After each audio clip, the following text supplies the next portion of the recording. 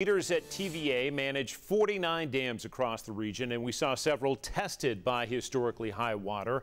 And now a new test, clearing trees, splintered homes, and other storm damage from blocking the flow of water at those dams. There's some video right there from TVA in today. Reporter Avery Gingrich joining us now to explain this other challenge after the storm. Avery? John, TVA staff say they've been working 12-plus-hour days since Helene hit. They told me their response to Helene has worked, but this situation requires constant vigilance. TVA deployed a 4,000-foot-long boom near Dandridge along the Douglas Lake today. The boom is just one project to help repair and rebuild after Hurricane Helene. On Sunday, TVA staff started controlled water releases at the Douglas and Watauga dams.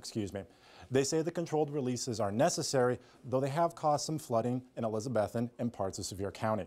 But staff say progress is being made. We've been able to reduce Watauga to the point where Elizabethton is below flood stage.